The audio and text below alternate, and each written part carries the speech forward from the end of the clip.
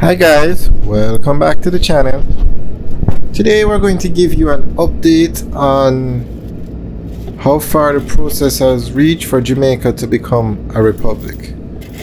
Now, Jamaica is trying to move towards becoming a republic. Right now it's a part of the constitutional monarch system, meaning the head of state for Jamaica is not the Jamaican Prime Minister, it's the King of England. And to sign a bill into law, it's not the Prime Minister that signs it into law, it's the Governor General who acts on behalf of the King.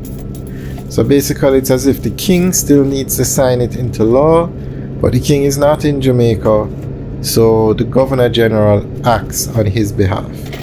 If a state of emergency needs to be called in Jamaica, it's not the Prime Minister that calls it, it is the Governor General that has to sign it into law. And there are a lot of things that you would think as an independent country the Prime Minister would do, but it's really the Governor General acting on behalf of the King. So Jamaica for quite some time now has been moving toward or trying to become a republic. So we're going to give you an update on the latest news on this.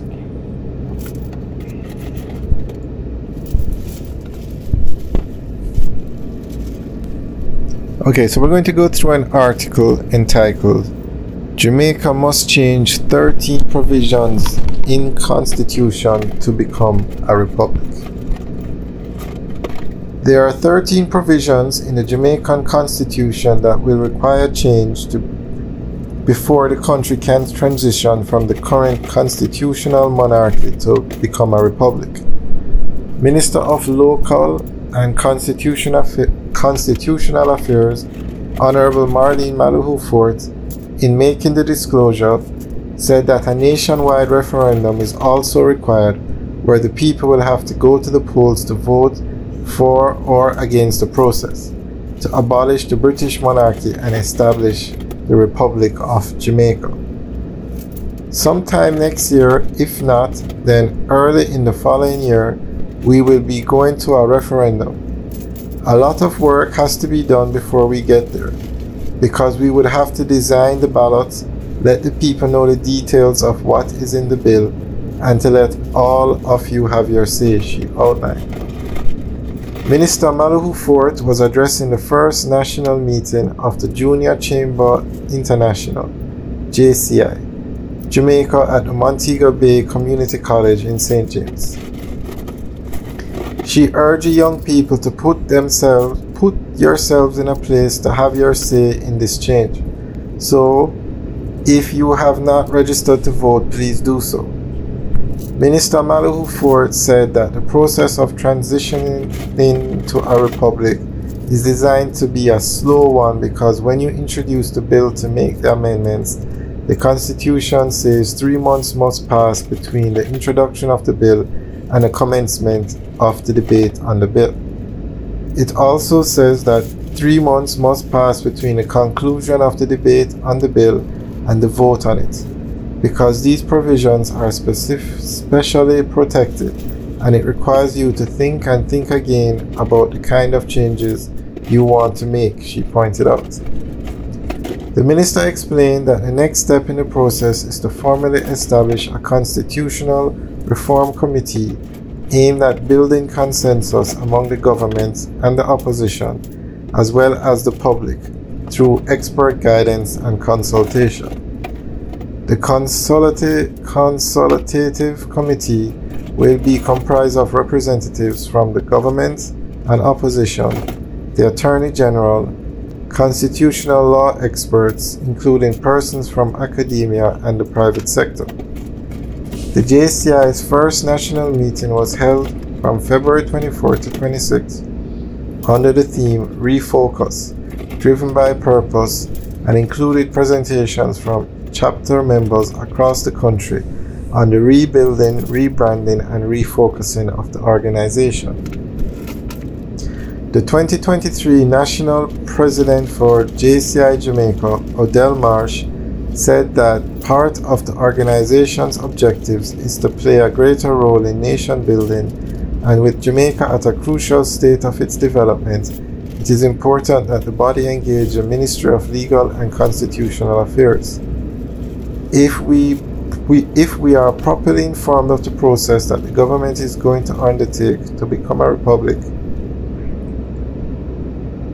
then we in our spaces will be able to adequately play our role to advocate and advance that process, and to say to young people that you need to get on board, he pointed out. JCI Jamaica is a non-profit organization comprised of young people ages 18 to 40 who are engaged and committed to creating impact in their communities.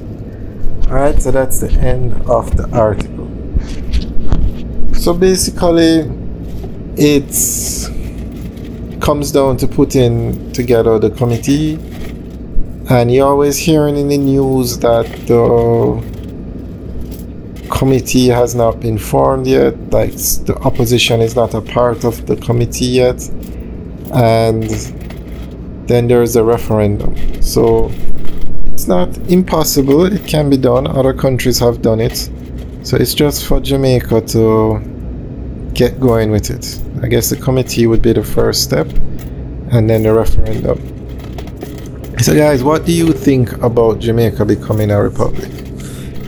I think it's time. Jamaica is an independent country, and Jamaica should have more control over what goes on in Jamaica. And what do you guys think? And just to point out, these laws let's look at, okay, well, let's not go there, but let us know what you think. The government seems to be moving forward, and we now know what has to be done. They didn't really mention what the 13 provisions, what was it that they said? There are 13 provisions in the Jamaican Constitution that will require change before the country can transition from the current constitutional monarchy to become a republic. But they didn't list what those 13 provisions are. But it's probably going to take some time, because these these changes will take time, but it can be done, and I think it should be done.